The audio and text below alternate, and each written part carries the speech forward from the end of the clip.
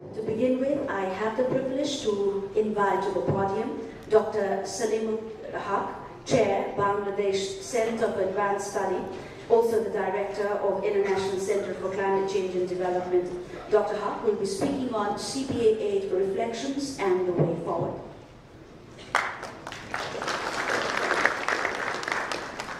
Thank you very much. Good morning. Namaste. Assalamu alaikum. Honorable Deputy Prime Minister, Shri Prakashman Singh, Mr. Leelamani Padyal, Chief Secretary of Nepal, Dr. Krishna Padyal, Secretary, Ministry of Science and Technology, Christiana Figueres, the Executive Secretary of the UN Framework Convention on Climate Change, Miller Toolman, Director of IIED London, and Atik Rahman, Executive Director of Bangladesh Center for Advanced Studies. It's my great privilege to share with those of you who are not part of this conference what we did in the conference and what the outcome of the conference was. It seems like we've been in Nepal for a very long time, but we've only been here for 7 days. And in those 7 days, we've done a lot. The first 3 days, people went out on field visits to 7 different sites where they were hosted by 7 different organizations. For 2 nights, they saw many different things, and we had a visual representation of that in the earlier session today. A lot of photographs, a lot of interesting experiences. I will mention one interesting experience that one of our participants shared with us. He felt this very strongly, that in one of the programs, the buses were stuck in traffic for a long time. The bus was going to Pokhara. And they were sitting, the engine was turned off, the air conditioning was off, they were sitting in the heat, feeling a bit uncomfortable, when they saw some people getting off the bus behind them, the Nepali bus, and some children and ladies started playing music and dancing. And so they went and joined them, and then before they knew it, the traffic jam was over and they went on their way. So that's an example of adaptation in the face of adversity. And I think our community is now able to face adversity and make the most of it, and indeed derive enjoyment from it as well. So I think that's a very good telling example of what happened here. We spent a lot of time talking in the conferences, sharing sessions. We had parallel sessions. We even had games where the whole plenary session, all 400 plus of us, took part in that games exercise, and we enjoyed ourselves and learned at the same time. And we had many different activities. We had some video programs that people shared their videos of their activities. We had a lot of posters sharing examples of people doing community-based adaptation from around the world.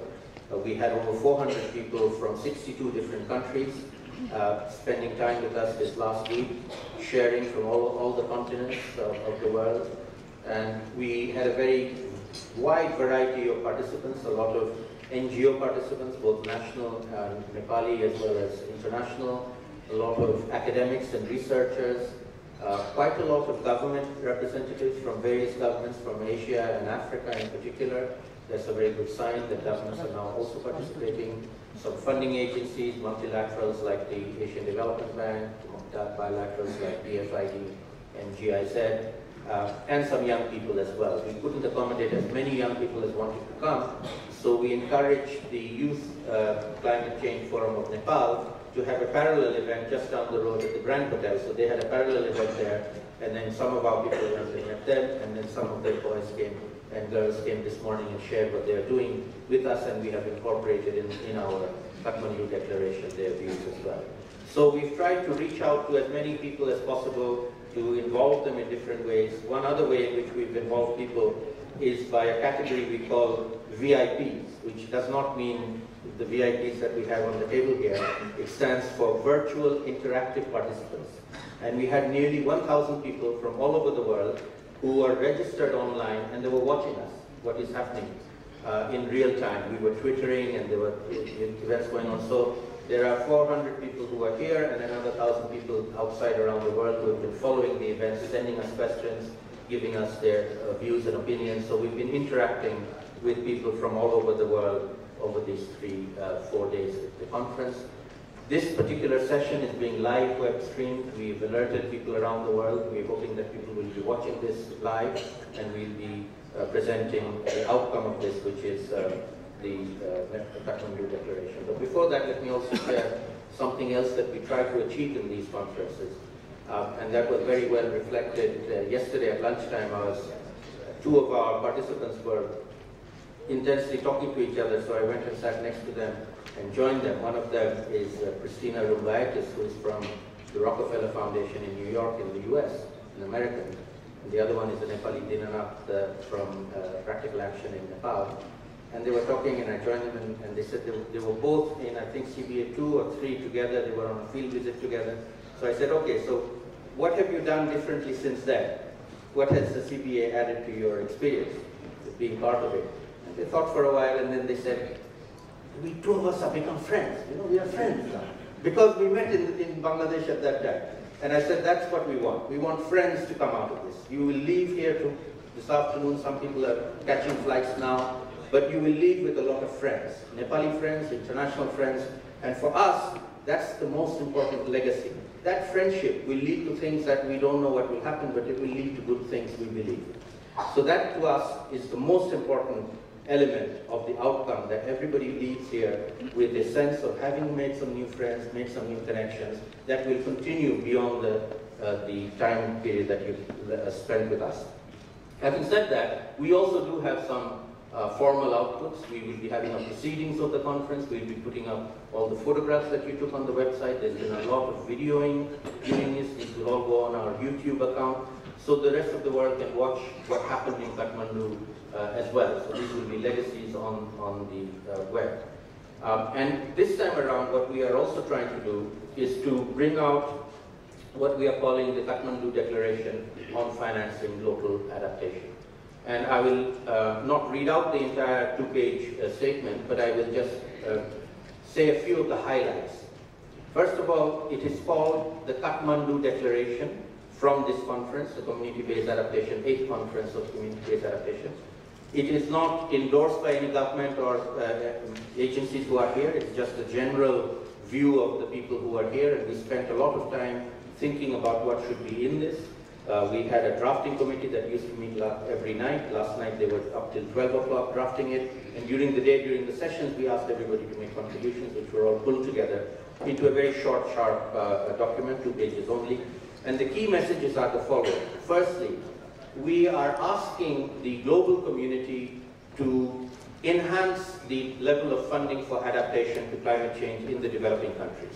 So the first message is enhance the level of funding that is already being made available. We need a lot more.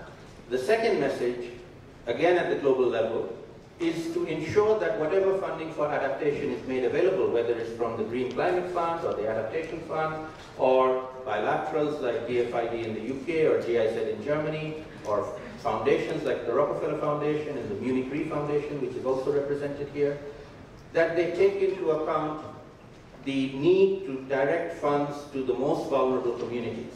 And we are asking for at least 50% of the funds to be allocated to the most vulnerable communities. And here we would like to cite the example of Nepal, who has not just done 50%, but has allocated 80% of the funds to the local level. So we laud Nepal.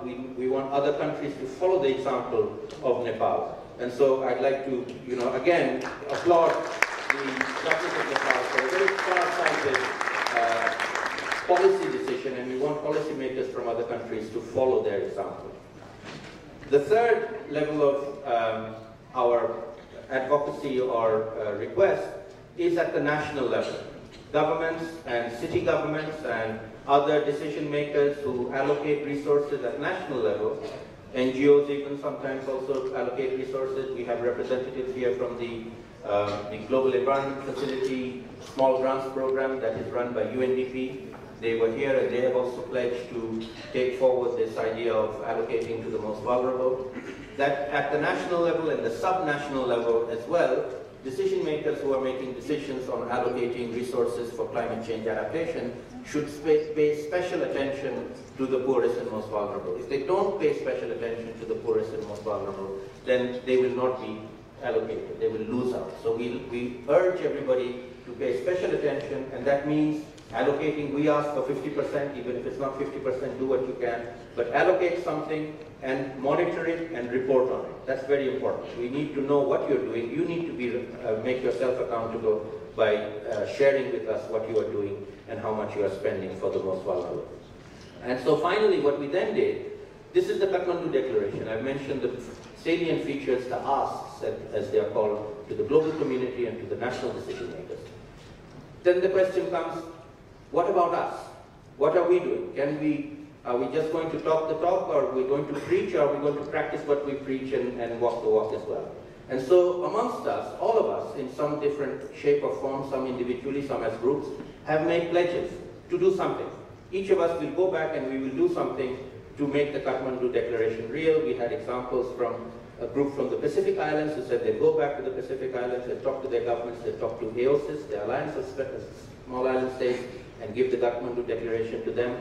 We had a representative from the city government of Surat in Gujarat in India who said he'll go back and he'll translate it into Gujarati and he'll give it to all the city officials in his city. So everybody has promised similarly to go back and take the Kathmandu Declaration principles of allocation and prioritization of the most vulnerable and see if they can implement them or persuade others to implement them. And then next year, we will take stock of all of these pledges. And the pledges have been made on camera with their names, and they'll be on the website. And so with everybody's name, the pledges will be there on our website. So next year, we'll look at them and we'll ask you to report back yourselves, ourselves, on what we have done to fulfill the pledges that we made while we were here at CBA8 in Nepal.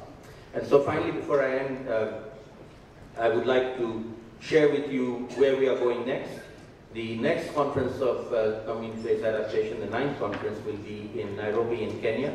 We have a good number of people from Kenya here. We had a good meeting with them yesterday. They have already formed an organizing committee. I'll be going to Nairobi in June to discuss with the government of Kenya, who have already endorsed that they can be the host. I'll go and talk to them about the details.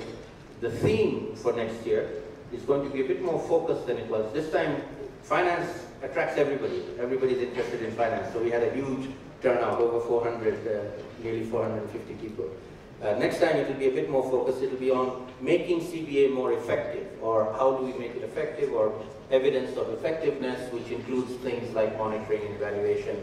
A bit specialist, but right now, as funding is going into community-based adaptation, there is a need for us in the community-based adaptation to be a bit more thorough in terms of our evidence base of what works, what doesn't work, and we will hopefully gather a year from now in Kenya. We haven't fixed the dates, but it will be roughly this period, April, May, and we will have a focus, as I said, on monitoring and evaluation. And before I end, let me reiterate my challenge that I made in the earlier session to everybody about giving examples of failure. We must learn from our mistakes and admit failure and learn from our failure. So I'm still open to being pitched for articles or chapters on a book on failure, lessons from failure. If I get enough of them from you, then we will try and put a book together on that. So with that, I thank you all very much, and I hope for those of you who've come from outside the country, you have a safe journey back home. Thank you.